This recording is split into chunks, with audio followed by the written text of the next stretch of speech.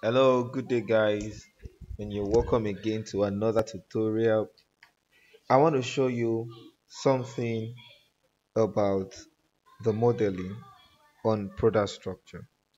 How that you can have your columns labeled with the same um, representation all through the stories, right? In the previous versions of our softwares, you discover that we have our columns and beams labeled in a disorganized way or not fully organized way, so to say. Yeah, but on product structure 2021, there is a way that we can have our columns labeled in an organized way, sequentially and properly. So I'll be showing you how to do this in simple steps. How you can have your column labels and member labels accordingly. Yes. In case you're making contact with my videos for the very first time, I would like that you use the like button and that you subscribe to my channel and so that you can always catch my releases firsthand on this channel. Right, so let me show you this in a little step. Right, so this is a particular project that I'm currently working on, and this is a 3D view of the project now, but this is what I'm trying to show to you. As you can see, there are several columns on different stories now, but these columns are carrying different labels. Probably you see it better on the plan now. For example, this column on grid line A1 is saying that it is 2 column 53, 2 column 53.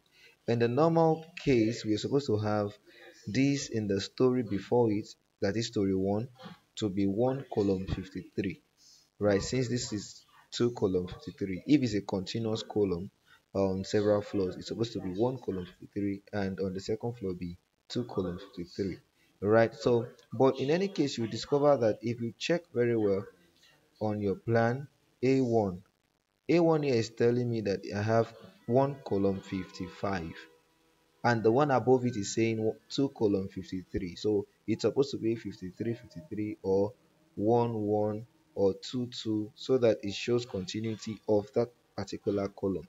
Not that you find this one as 1 column 1 here, then you get to another floor, you'll be finding 2 column 1 here, right? So product structure has helped us out with finding solution around that, and I'll be showing you that in a very simple way.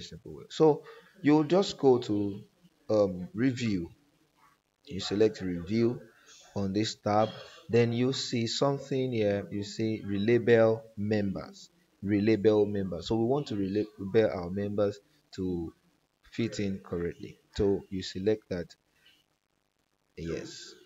Now what we want to relabel is columns, or maybe beams also. Columns, beams. You may relabel slab as it suits you. Alright, so with this one now, you just click on OK. Having all your settings here done to suit you, columns and slabs says you want to label from left to top, then right bottom, left top to right bottom. That is top left, or you call it left top to right bottom, or bottom right, right? So on the wall, for the walls and beams, I am doing for the top left or left top to right bottom or bottom right. So whatever suits you as the setting here, please do it. All right. So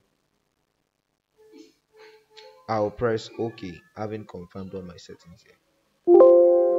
So of course it will alter my building analysis, but plus make sure that you do this before you run your building analysis, because it's going to affect all that you do. Now you discover that my column now is 1 column 1 for grid line A1, 1 column 1. Now let me check for the second story of the same column continuing. Let me see. So we have this one to be, you see that this one has 2 column 1 here because of the cantilever. Now, but let's check some other columns. Let's see what's up with it. It definitely should work. Now, this is 1 column 8, 1 column 8 on grid line C. On grid line C, what is that? Sorry, I have a long grid line C3. So on grid line C3, I have 1 column 8. So let me check the next story and see what's up with it. So you see that this one is giving me 2 column 8. 2 column 8. Okay, so that's exactly how it works. Let's check one more column to confirm that this thing is actually working. So on grid line E, grid line this particular column, which is 2 column 10, let's check what it's saying on the lower ground floor. So you see it's saying 1 column 10. So that is exactly how to relabel your column to work accordingly, according to the continuity, right? So let's check one more before I close for this tutorial. And in case you're joining us for the first time on this channel, please use the subscribe button. This is a way of encouraging us to do more and to release solutions as to your structural designs and to make it simple in any case. So let's check one more. Like I said, let's check this big column, 1 column 17. Let's go to the next story and see what he's saying. So we have 2 column 17. So that's how you go about your member relabel and to have your work properly done. Thank you for staying around. I am Joshua the designer. Ensure to like, to subscribe, and to share this video with your friend. Tell your friend about our channel, and we'll meet next time. Bye.